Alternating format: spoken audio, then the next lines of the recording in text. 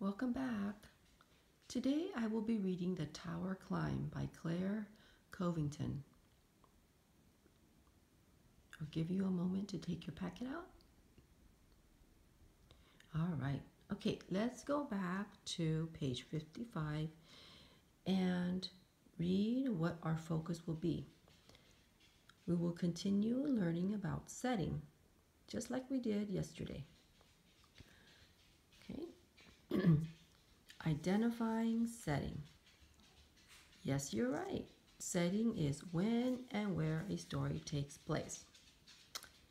When you are reading or listening to a story, ask, when does the story take place? Where does the story take place? Thinking about the setting helps you understand the story. Okay, so let's talk about what we see on the front on this cover. I see things that look like buildings, almost. Did you notice that? These buildings don't look like the kinds of buildings we see now, right? They're a little bit different. Okay, so let's turn the page. Okay. I wonder where they are. I wonder if these were buildings from long, long ago. I see two boys in the picture too. Okay, let's read and find out. Hugo looked all around. He saw walls, tunnels, and paths dug into the cliff. People had lived here long ago. Hugo and his dad loved exploring this place. Hugo crawled into a tunnel. The tunnel led him up and up. Hugo saw a ladder. It went almost straight up. Hugo climbed. Suddenly, Hugo felt the sun. He was in a high tower.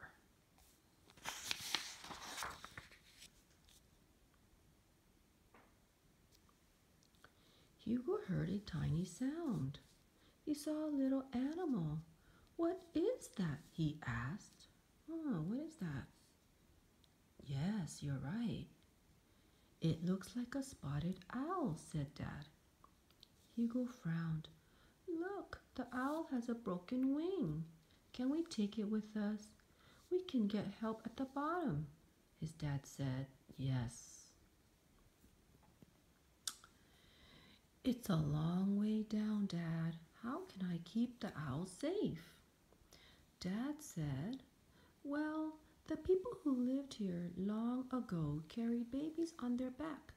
They used flat boards or baskets. Hugo said, I know what to do. What do you think he'll do? Okay, well, let's find out. Hugo got his backpack. He put the owl inside. Stay safe, he whispered. How many of you guessed that he was going to do that? Good job. Then Hugo led the way down. He did not slip on the ladder. He did not bump the walls of the tunnel. He did not trip on the path. Hugo and his dad were at the bottom of the cliff. Hugo gently opened his backpack.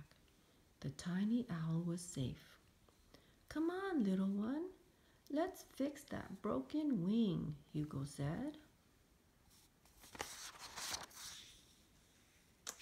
That's the end of the story. Did you like that book? Did you like that story? I did too. Okay, let's go ahead and answer our questions now. Number 1, where are Hugo and his dad in the first part of the story?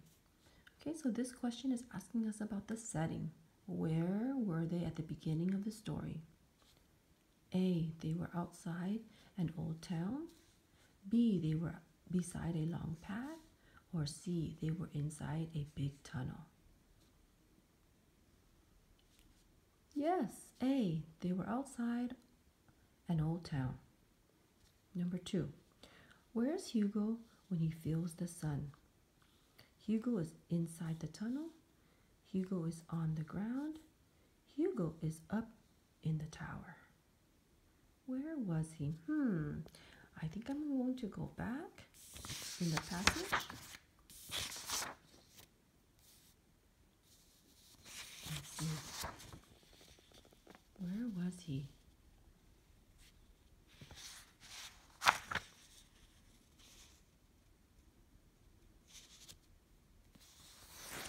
Let's go back and see. What do you think? Question number 2. Yes, Hugo is up in the tower. Question number 3. Why does the owl need Hugo's help? A, the owl is lost. B, the owl is hot. Or C, the owl is hurt. Correct, the owl is hurt. Where does Hugo need to take the owl? A, higher in the tower. B, back in the tunnel. Or C, down to the ground. Yes, down to the ground. Number 5. What does Hugo do first on his way down?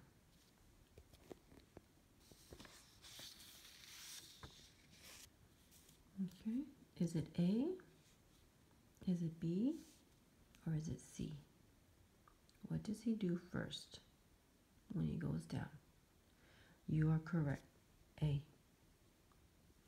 Number 6.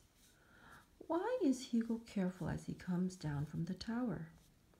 A. He is worried about the hurt owl. B. He is worried about getting lost. Or C. He is worried about the ladder. Yes, he's worried about the hurt owl. And number 7. Where are Hugo and his dad now?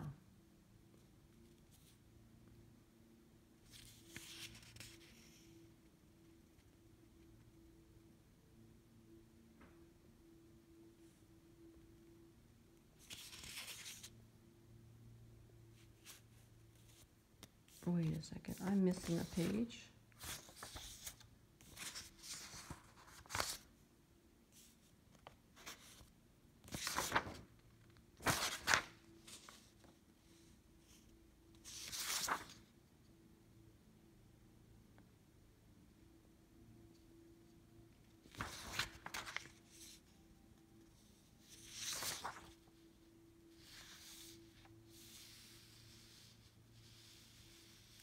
Oh, I see.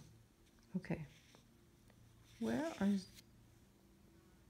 are they now? Here, here.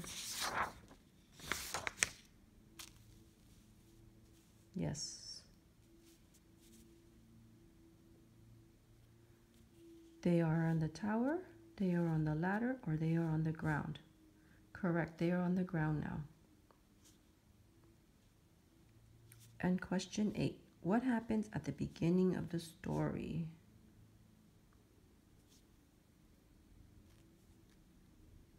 Yes, they climb up the ladder.